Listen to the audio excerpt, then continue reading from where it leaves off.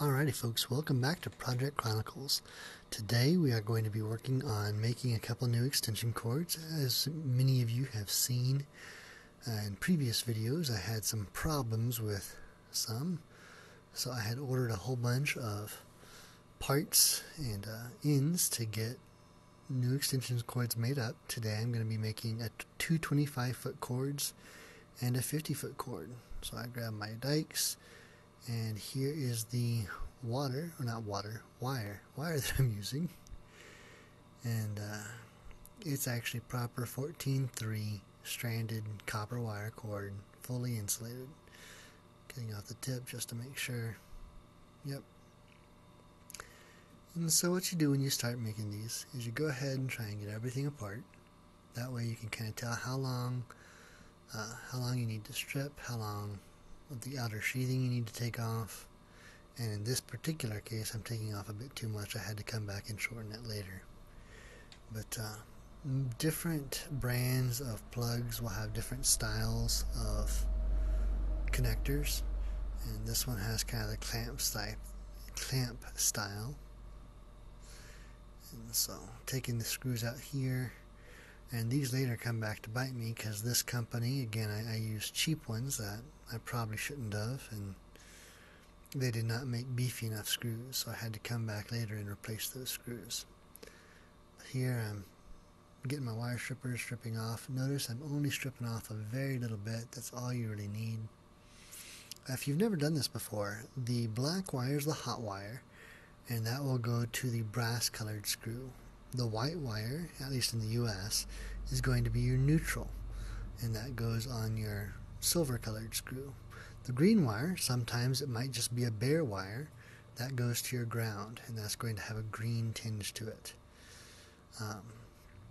Technically speaking, I've seen a lot of DIY extension cords that just have any wire going to anything, and so long as they all go to the same spot and they're parallel throughout the cord, that's fine. But I really try and keep the standards.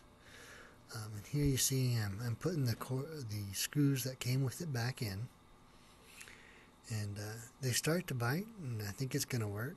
But this wire I'm using is a very beefy wire, and apparently they just were not made for that style. So as I was working, stripped one out, and I was not turning that hard, but started looking at the screw, and the screws were made very cheaply. They're very small screws.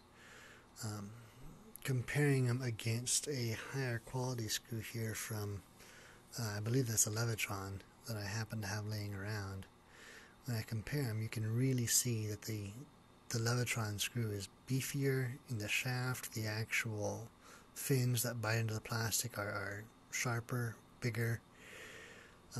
They're about the size of a drywall screw. And while I don't like doing it, what I ended up doing was just cutting some drywall screws and using those to get good purchase, and actually getting the wire pinched down so it'd have a nice strong connection, and I wouldn't end up pulling it out of the wall or out of the connector. But here we're starting on the female end and pulling out the useless screws. I ended up pulling out all of those and just replacing them with modified drywall screws. Not something I like doing, not something I'd recommend, but it works.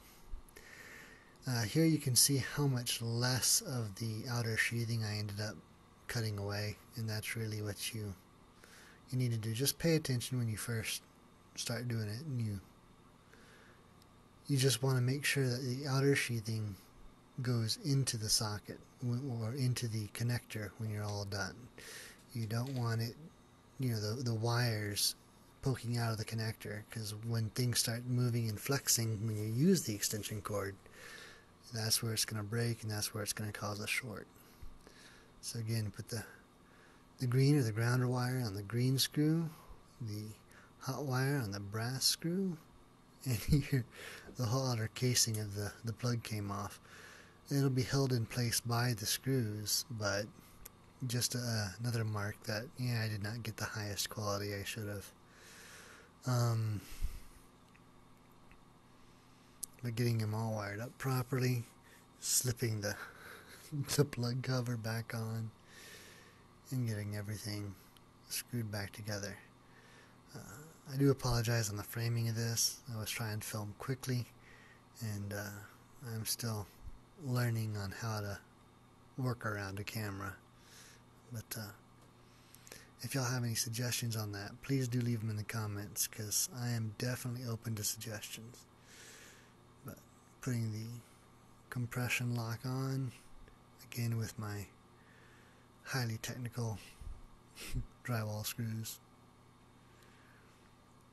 And that's pretty much it. As I said, I did a 50 foot, a 25 foot, and another 25 foot today. Got them all done, and you'll definitely see them in the upcoming projects.